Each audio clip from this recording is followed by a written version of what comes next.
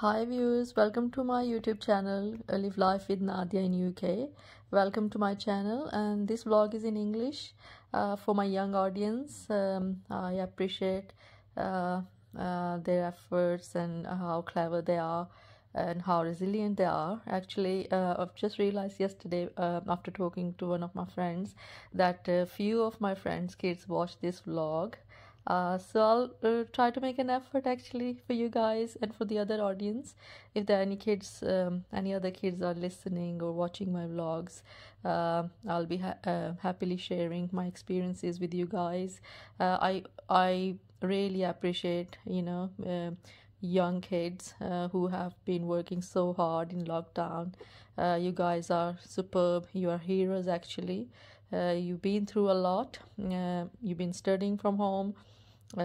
You've sacrificed a lot of socializing, lot of things you gave up, and you still, continued with your studies, working hard, adapting to new ways, new lifestyle. So, give yourself a pat at the back. You really deserve it.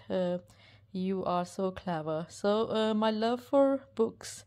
I wanted to share this from for a long time now, but I'm gonna share it today. I try to read all sort of books, whatever attracts me, fiction. As a kid, as a child, I loved reading, and because I was in mostly I was doing Urdu literature, so at that age I was reading Urdu books, Urdu textbooks. But as I grew up, I explored, and this is one book I'll really recommend you guys. I don't know what age it will suit, nine upwards, teenage, but I'm even at my age, I still love to read this kind of these kind of true stories and books. It's by Adeline Yan May, and she has got few famous other books as well. One of them is Falling Leaves, but this is called Chinese Cinderella, a true story of an unwanted daughter. It has got sad parts in it, but trust me, um, one can learn so much from it. Um, Description tells you about if you had not been born, mama would be still alive. In Chinese, it's like gives you glimpse of Chinese culture and background, and I really love to read about other cultures. Really want to know what they're all about. It always attracts me. So this is about Adeline's family consider her bad luck, and she is made to feel unwanted all her young life. Although she is mistreated by her older siblings and rejected by her cruel stepmother, Adeline finds happiness in school, where she excels in her studies and she has good friends, but at home her achievements are ignored. And when she is suddenly sent away, Adeline feels truly abandoned. This is the moving true story of Adeline's struggle for acceptance, and how, with her remarkable spirit, she finally overcomes the odds to prove her worth. So, children, I really recommend you some.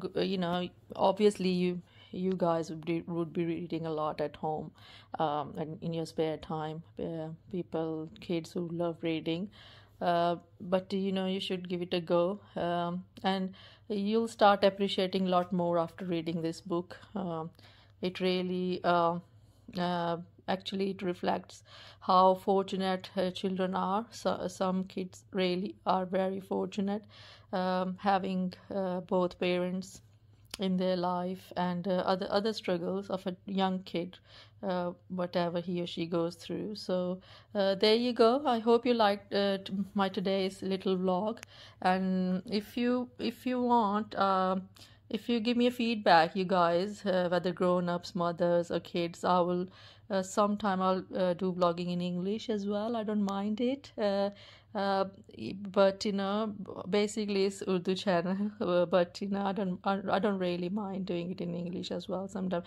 And I really wanted to appreciate our teenagers, young kids. You know, they made such a difference. We really appreciate them. Being a mother, I realized and I appreciate how much effort you guys are putting in your everyday studies, in different settings, without your friends, but you will get there. This is one experience the whole every generation is going through, and you are in this age. I know it's a turning point in your life, but you will get succeed in whatever you're trying to achieve. Inshallah, you'll get there. There you go, guys. I'll take a leave now. Inshallah, see you later soon. Please subscribe to my channel, share with your family and friends if you liked it, and I'll see you soon. Bye bye. Take care.